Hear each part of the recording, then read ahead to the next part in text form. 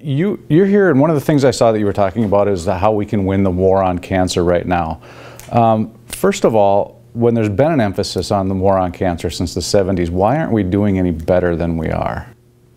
Because the medical authorities and governmental authorities are looking for magic.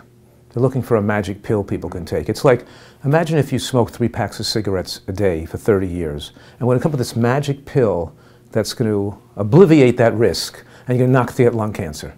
Can never happen. They're searching for the impossible. Right now, we know cigarette smoking causes lung cancer. The trick isn't to find a magic pill to enable people to smoke, it's to stop people from smoking, right? Well, the same thing is true with breast cancer, prostate cancer, and colon cancer. They're caused by things that people like lifestyle and diet. They're caused by eating a diet of processed foods and junk foods and sweets and fried foods and animal products, and we're not eating enough produce, enough high phytochemical, high fiber, high antioxidant fruits and vegetables. We know from scientific studies these foods protect against cancer. If you eat them, you don't get cancer. And if you eat other foods that cause cancer, you get cancer. We're not going to invent a magic pill that's going to obliviate that. The point is that we can win the war on cancer right now. We have the knowledge. Nutritional science has made incredible advances in the last 20 years.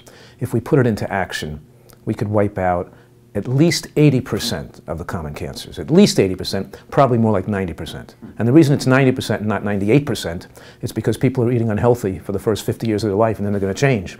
If we got everybody eating healthy right from birth, then we're talking about wiping out probably 95% of cancers, because there's something on other factors environmentally, and our health is dependent by how our parents ate as well. We have childhood cancers and childhood autoimmune problems and brain tumors in children based on junk food, fried foods and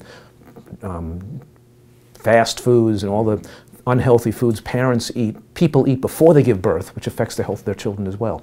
The point is that people have a right to truly informed consent, to know that they don't have to have heart attacks, they don't have to have strokes, they don't have to get demented, and they don't have to get cancer if they eat properly.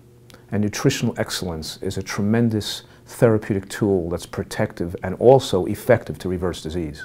And that's what this is all about.